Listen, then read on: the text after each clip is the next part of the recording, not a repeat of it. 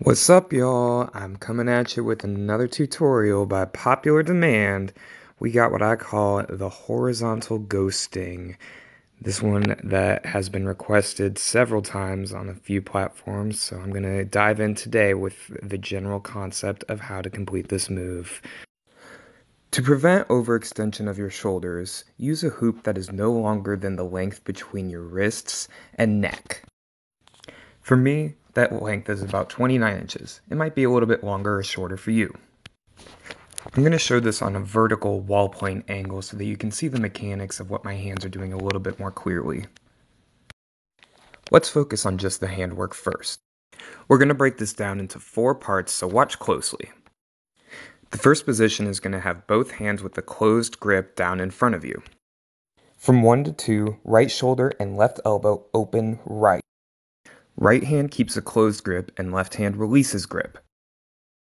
From 2 to 3, the right arm is going to cross underneath the left and the left hand is going to re-grip. Both hands in this position are going to have a closed grip.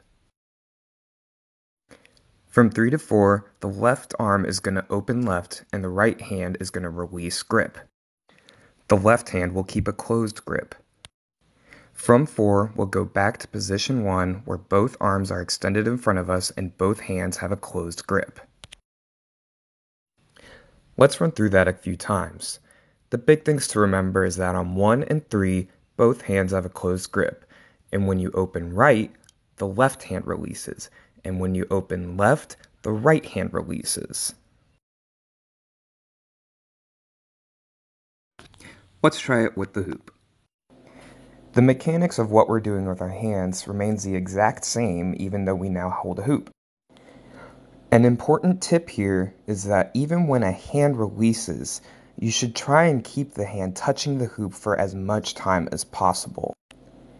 This is what will create the visual effect of the hoop floating across one's arms.